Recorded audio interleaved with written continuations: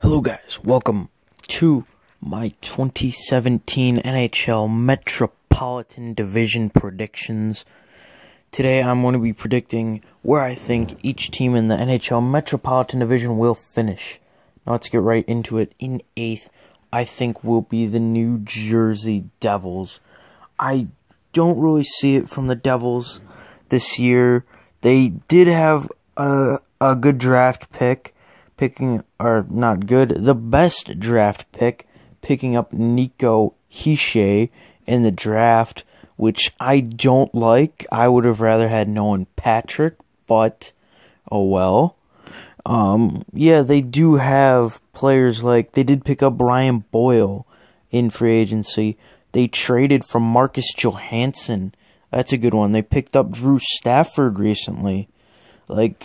Their offense is fairly young and decent. They got Taylor Hall, former first overall pick. They got Adam Henrique. They have Kyle Palmieri, Paul Zacha coming up, Travis Zajac. This team could be good in a few years, but the defense I think is where this team struggles. Their best defenseman is Dalton Prout, Ben Lovejoy. They have a very poor defense.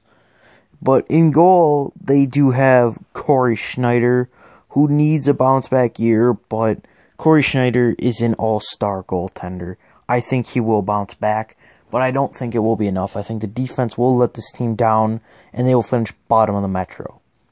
Now in 7th, we have the train wreck that is the New York Islanders. The Islanders, they've fallen so far in the past few years. I think the Islanders will struggle as of right now because of one man and one man only, the best player on the team, John Tavares. John Tavares is not signed to the New York Islanders. He is a tremendous talent, and he needs to get signed quick if the Islanders hope to do better. I think all this talk about him will shift the focus from the team winning games to John Tavares too much, and it will hurt them. And I think they'll finish in 7th place because of it. They're not bad enough to finish in last, but all the controversy will make them finish below Carolina and Philly. And speaking of Philly, in 6th place I have the Philadelphia Flyers. Now this one was close, putting between the Flyers and the Hurricanes. I really don't see them being that far from each other. Maybe 3 points, max, I'd see, between the Hurricanes and the Flyers. I think they're both pretty solid teams. I don't see either of them making the playoffs, but they're both right on the cusp. The Metro's just stacked this year, so I could see it being hard for them. They did have the 2nd overall pick, and they did pick up Nolan Patrick. I like that pick. I think that was a steal for them. They're adding him to an offense that features, guys like Claude Giroux, Wayne Simmons, Jakub Voracek, Vladimir Filppula. This is a decent offense. And the defense, guys like Shane Gostisbehere, he needs to bounce back. Ivan Provorov, he's young. He can be a big part of this defense. I don't think the defense right now is good enough. I think the offense is a little bit lackluster, and then the goaltending, there's question marks there too. They lost Steve Mason, who was kind of inconsistent for them. They brought in Brian Elliott, who did okay in Calgary, and they have Michael Neuwirth, former Sabre, man I really like, I always thought is good enough to be a number 1, but apparently they don't think so. Now, to Carolina in 5th place, a lot of people have this Hurricanes team being a playoff team. I don't see it. Especially if guys like Sebastian Aho struggle in their 2nd year. They do have guys, the typical, Jeff Skinner, Jordan Staal, Teuvo Teravainen. They brought in Mr. Playoffs, Justin Williams. I could see them being better than the Flyers. Their offense, I think, are fairly even, but this is where they got the Flyers beat. They have a decent defense. They got Justin Falk, Noah Hannafin, TVR, Trevor Van Riemsdyk, Jacob Slavin. They got a good defense. Goaltending, I think, is where the questions start to come. Can Scott Darling be a number one goalie? I don't think so. I think Scott Darling is a good backup. Then they have Cam Ward. Right now, I see they have two backups in Scott Darling and Cam Ward. They're going to be playing musical goaltenders, and I don't think you can win and make the playoffs while playing musical goaltenders. In fourth, I have the Columbus Blue Jackets making the playoffs. This team, they had a very good year. I see them falling a little bit from third last year. Everybody predicted them to not do very well, and they ended up finishing, like I said, in third with 108 points. I thought that was ridiculous. The team just stepped up. This team is good, but I really only have them in fourth for one reason, and it's I don't see the Capitals falling that far. They did pick up Artemi Panarin, a legitimate scorer, but the only problem with Artemi Panarin is, can he do it without Patrick Kane, without the support the Blackhawks have?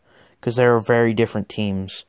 And, I mean, the Blue Jackets have some talent. You know, Nick Foligno, Brandon Dubinsky, Cam Atkinson. They have some nice players. On the back end, on defense, you know, they got Zach Werenski, who's not bad. David Savard's okay. Ryan Murray, Seth Jones, Jack Johnson. They got a decent defense. Then in goal, Sergei Bobrovsky. He's a nice goalie. He had an outstanding season. So I think he could help the Blue Jackets. If Bobrovsky isn't very good, though, they could definitely falter. And that could maybe lead to Carolina making a playoff push. But I think this team is far and away better than the Hurricanes. But you never know. In third place, I have the Washington Capitals. The Capitals. The biggest chokers in the NHL right now. The Washington Capitals, they have Alex Ovechkin. They have Braden Holtby, one of the best goalies in the game. They're going to be good enough to be a divisional playoff team. I just don't think they'll be able to challenge for a cup anymore. Their core is strong enough. I think they are on the downswing. I think they're on the downswing. Sorry about the noise. But their core is strong enough. And in second place, I have the New York Rangers. The Rangers had a bounce back year after I thought they were cooked. They had 102 points, finishing fourth in the Metro. I thought the Rangers were done. I thought they were cooked. I thought they were starting to be on the downturn, but they turned it around. You know, I mean, their offense is alright. They got Jimmy Vesey, Mika Zibanejad, you know, Rick Nash, JT Miller, Matt Zuccarello. Like, they have a decent offense. Kevin Hayes. They added David Desharnais. But on the back end, you know, I think is where they're going to be very nice. They have Ryan McDonough, the big man, Ryan McDonough. They added Kevin Shattenkirk. They got Mark Stahl. They got Anthony D'Angelo, Brady Shea. Those guys are pretty nice for the future. They did lose Dan Girardi, which I think was more pros than cons. And in goal, they added Andrei Pavlek, who's a pretty solid goalie, as a backup to Henrik Lundqvist. And Henrik Lundqvist, I don't think he's done yet. I think King Henrik has still got a few more years left in him. And in first place, due for a good offseason, I have the defending two-time Stanley Cup champion Pittsburgh Penguins. I think the Pens are due to have a stellar offseason. They finished second last year with 111 points. I think they're due for a stellar offseason, maybe even a President's Trophy. Who knows?